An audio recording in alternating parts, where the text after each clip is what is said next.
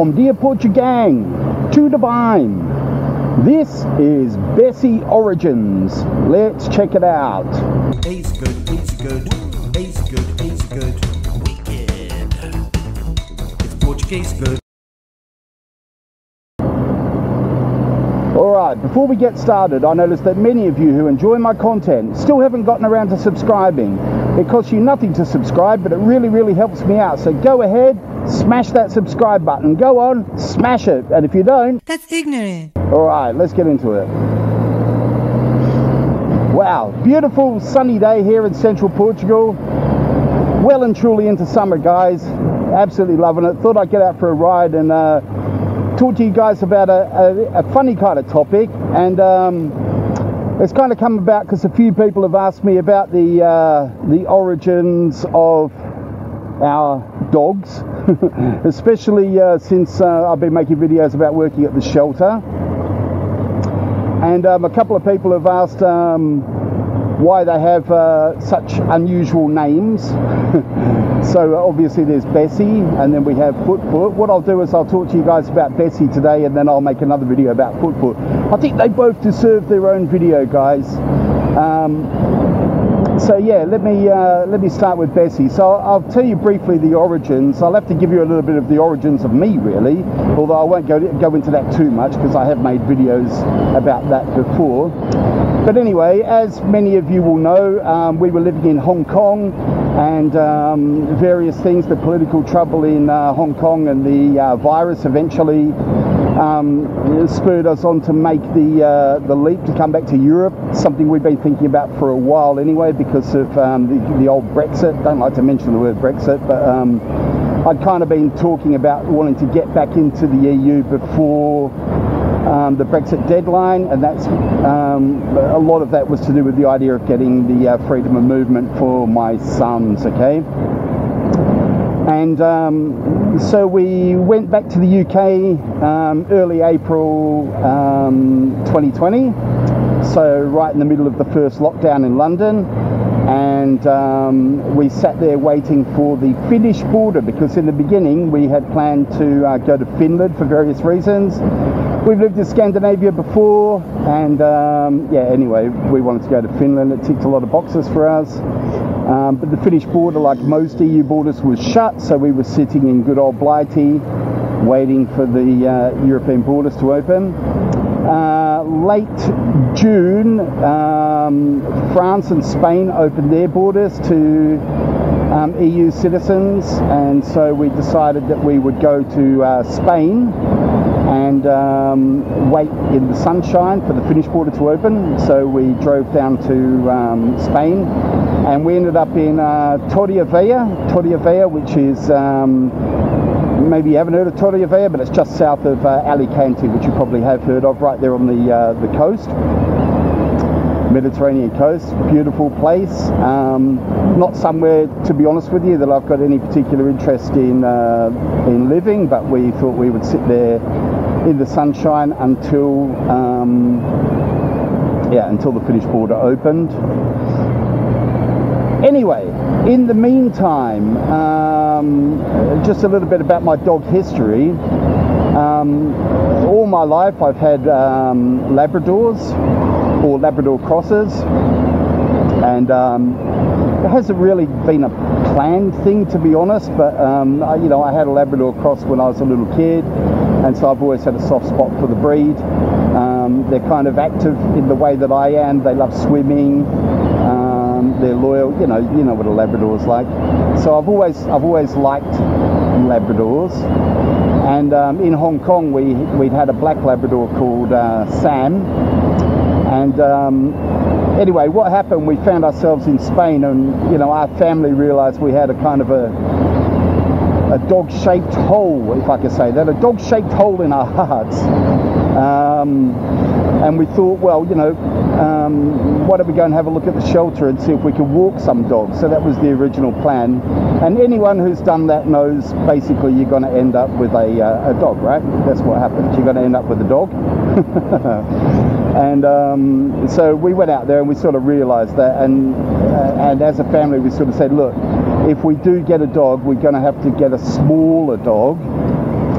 And that's just because, for example, in Portugeeza we were living in an apartment. Where we were going to live in Finland, it would more than likely have been an apartment. And we realised that our lifestyle was going to be a bit sort of uncertain for the next however long, especially as it was during COVID.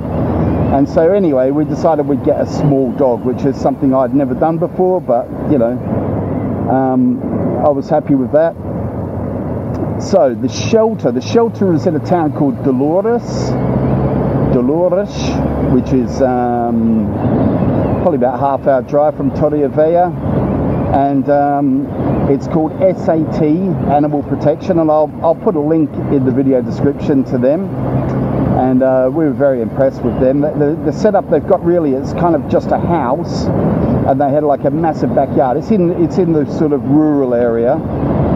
It's in a rural area, and most of the dogs are sort of free to run around in the backyard, but dogs who maybe have a bit of a temper are in, you know, they're kind of in little, I don't know what you call them, like corrals, or I wouldn't quite call them cages. They're big enough for them to run around, but anyway, you get the picture. Some dogs obviously do better for whatever reason with our other dogs. And I mean, when we went to see Bessie, she actually was in one of the enclosures, but she was in there with 2 other dogs. And what was funny about that, guys, the funny thing about that was almost immediately the woman who runs the shelter lied to me, and I can't exactly say how I know she lied. I don't even really think I'm that good a judge of character, but it was just kind of funny because when she showed us, because we said, oh, what dogs are up for adoption, and she showed us that little enclosure, and there was Bessie, another dog sort of similar in appearance to Bessie that turned out to be, I think, her sister or her brother, and then there was a beautiful little ragdoll puppy, you know, and just straight away we were like, oh yeah, the puppy. And she said to me, oh no, that puppy's already been adopted, sorry about that. And I don't know what it is, and I have never asked her. I have messaged her a few times with photos of Bessie since over the years, but I'm pretty sure she lied to me, but I don't mind. I'm glad she did. So if you are ever watching this video, I'm glad that you lied. And if you didn't lie, I'm sorry for accusing you of lying. Would have been a cool lie anyway. So she directed our attention to Bessie, and you know, she said, you know, something I agree with now is like, what you got to remember about puppies is, you know, they're kind of an unknown quantity. They could sort of grow to any size, especially if they're mixed breeds. You know, they're going to become dogs soon enough anyway, and you know, it might not be the smartest way, but in fact, when I do the video about foot, I'm going to give you a real life example and story about why you perhaps shouldn't consider a puppy. A puppy may well not be the right choice for you guys, you know. I mean, it may be the right choice for you. You know, different dogs fit different families and different lifestyles, but you know, puppies are kind of the obvious choice, right? But they don't always make sense. That's what I'm trying to say. So anyway, the story with Bessie, she'd come to the shelter as a puppy. She was nervous around men, but could adjust to men, and they thought maybe a man had mistreated her. And she'd been in the shelter for almost 2 years. So when we got her, she was around 2 years old. We put her birthday as being the 29th of July, which is the kind of the day we signed the papers for her. Okay, so we then just backdated that 2 years. That's how we've come to that. But we don't really know her exact birthday. But it doesn't matter. She likes having happy birthday sung to her, and we like spoiling her. So anyway, the woman who ran the place, she sat me down on a kind of a kitchen chair in the kind of veranda area of this dog shelter, and she put Bessie on my lap, and Bessie was shaking while she was, you you know, I know dogs, so I know she was scared.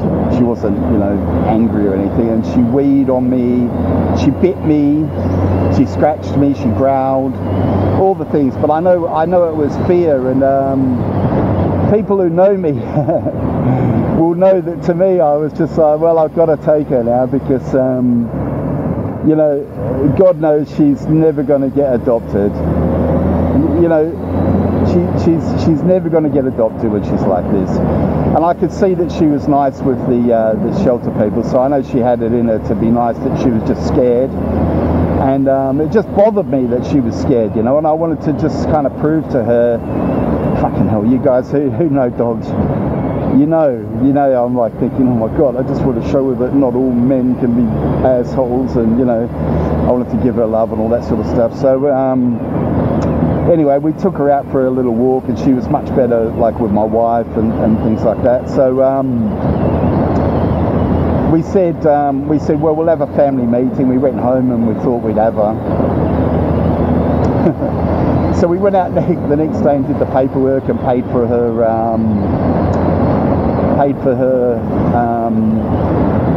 vaccinations and to have her neutered and all that kind of thing. I can't remember, you know, 120 euros or whatever it is. I can't really remember now, but it wasn't an arm and a leg job or anything like that. And I think we added 20% on as a donation or something. We didn't have a lot of money then, but, you know, it seemed like the right thing to do.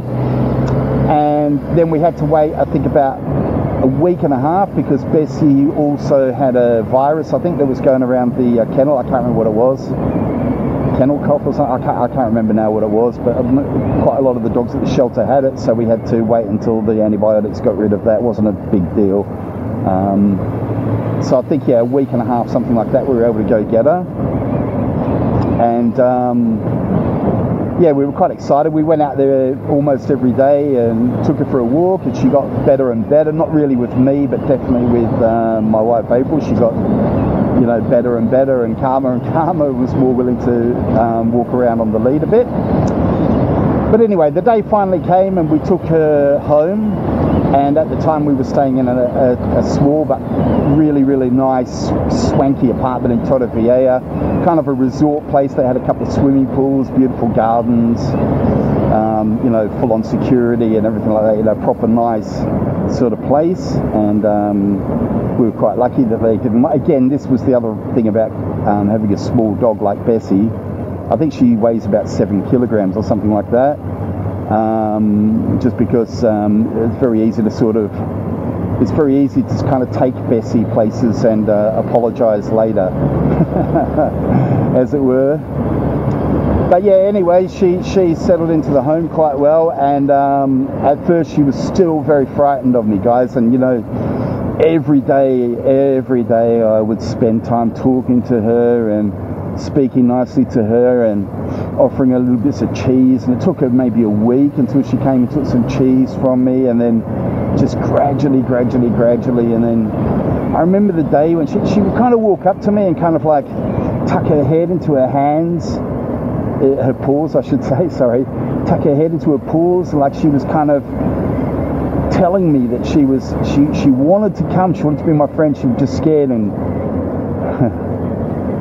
fucking hell, I'm a grown man, it almost makes me emotional remembering how she would, like, because I felt like she was telling me, she was like saying, just be a little more patient, you know, I will come around, just be a little bit more patient. And so we gave her that, I gave her that, you know, obviously. And then, you know, finally when she came and allowed herself to be cuddled by me, it was just such an awesome feeling. And you know, me and Bessie, we've been absolute besties ever since. And she got an awesome personality. She's like a lot of little dogs, she's got a sharp temper. And but yeah, she's good with it. She's very, very loving, and once she gets to know you, you know, you're friends for life. That's how it is with Bessie. She's got a good memory, friends who she's become friends with and that she hasn't seen for a while. She remembers, and she will go for cuddles immediately, you know. So she's a very good girl like that. And just one thing about that was, when we really knew she was hers, a couple of weeks after we had her from the shelter, we had to take her back to, I can't remember if it was to have a booster shot or maybe just have I think it was a blood test just to like be sure the virus was gone or something like that. I can't really remember. But anyway, we took her back, and like all the shelter staff were there, all the volunteers, and the vet was there obviously. And she was so excited to see them. And Bessie does a thing, it's really cute, when she's very excited and happy to see you, or when she wants food or whatever, she's one of those dogs that would sit up on her hind legs, you know, and kind of walk like a person. And she kind of like, I'm not going to take two hands off the bar, yeah I am, she kind of like rubs her hands together like that, do you know what I mean?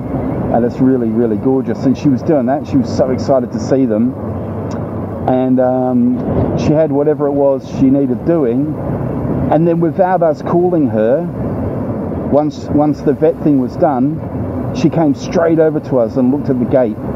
You know what I mean? So like she was like, yeah, well, I know, you know, I'm happy to see these people who I've known all my life, but I know you're my family, and I know that it's time to go home. Yeah. And listen, guys, I know if you've gotten this far in this video, you're a dog person probably. But if you're not really a dog person, and maybe you've watched it just because you enjoy some of my other content and you're thinking, what the hell is this guy talking about? Because you're obviously projecting human feelings onto your dog or whatever. I mean, that's fine. If you're not a dog person, okay, you don't understand it. But what I will tell you guys, and I'm actually planning a video where I'm going to talk about this maybe next week, is a lot of people talk about this kind of projection of humans onto dogs, human emotions. And what I want to tell you guys is, you know, if you live with a dog or a cat or any pet, you know, it doesn't take long until you know perfectly well that they have feelings, personalities, minds, wants, dislikes, you know. And when people talk to me about projecting feelings, I always think humans are so funny, because for some reason we're more than happy to know when a dog is angry, yeah? We're more than happy to know when a dog is sad or upset or depressed or lonely or scared. But for some reason we can't accept it when we know that a dog is grateful or feeling guilty or love or friendship or enjoying the moment. You know, it's like a kind of a narcissism of humans where we think, oh, they're our emotions, you know, no animal can feel that. Because I tell you, most animals, most sentient animals, particularly mammals, in my opinion, you can see it. And it's quite possible that other animals that have central nervous systems can, to some degree or another, feel all of those emotions too. So anyway, the name. So I have to admit, we're obviously very used to calling her Bessie, but every now and again when we introduce her, people will sort of do a double take, Bessie. And I think, yeah, now I can remember actually feeling that was quite an unusual name and asking them at the time. So I did ask them why Bessie, and just as quite a matter of fact, she said, oh, well, she's named after Bessie Smith. She said, it's very difficult over the years. You get dogs and you have to keep thinking of new names. And she said, so at the moment we're cycling through 1920s opera singers. And Bessie Smith was a US, not just an opera singer, but she was a blues singer. In fact, she was known as the Queen of the Blues. And I believe she was inducted into the Music Hall of Fame in... it was quite recently though. I think 2010 or something. I'm not sure about that. You might have to Google that. I might put the information in the video description. But the main point was, Bessie is after Bessie Smith, a 1920s opera singer. So that's where they were getting the names for the dogs in the shelter from at that time. So there you go. That's the history of Bessie. And just to say, she has several other names. We also call her Bess Wess. She answers to Bess Wess. We call her Chumbawamba, Princess. What else do we call her? She's got quite a few names. Bessie Wessie, of course. Just a little bit of an extension on Bess Wess. Yeah, so she's got a lot of names. She got a lot of names. But her real name is Bessie. And yeah, she brings a lot of joy into our lives. And yeah, she's a little dog, and we have been able to take her to a lot of places where perhaps you couldn't or shouldn't take a lot of dogs. But you know, even when we haven't been able to take her places, and even when that stopped us from going places, and you know, other dog owners will understand this, we've never ever resented it. It's a choice we made. You know, when we got another dog, we know that dogs can sometimes throw a spanner in the works when it comes to plans, but we always think, well, you know, if you won't accept dogs into your business, it's your loss, because you're not going to meet Bessie. And all Bessie has ever done is bring us joy. Yeah. And she's been on some real adventures with us, you know. It was very shortly after we got her that we realised that the Finnish border just wasn't going to open. My wife's Schengen visa was going to run out. We really had to make a quick decision, and that's when we realised that we would try Portugal. So she came with us on a first big road trip, literally within a couple of months of us getting her to Portugal, and she was good as gold. She could speak Portuguese almost straight away. It was amazing. She had no problem communicating with Portuguese dogs, so that was all good. And yeah, she was good as gold, yeah. And so she's lived with us in the Algarve, she's lived with us in Nazaré, she's been all around Portugal. She's probably been to more places in Portugal than most Portuguese people. And yeah, well-travelled international dog. So anyway, guys, if you got any questions about Bessie, so I know that was a bit of a long-winded talk when I was supposed to be just telling you about the origin of Bessie's name, but you know me, and I just thought I'd have a little chat with you while I'm out on the bike. But if you like this type of content and you're new around here, please consider subscribing. It really helps me out. And if you like the video, please give it a thumbs up. Muito obrigado, amigos. Ciao.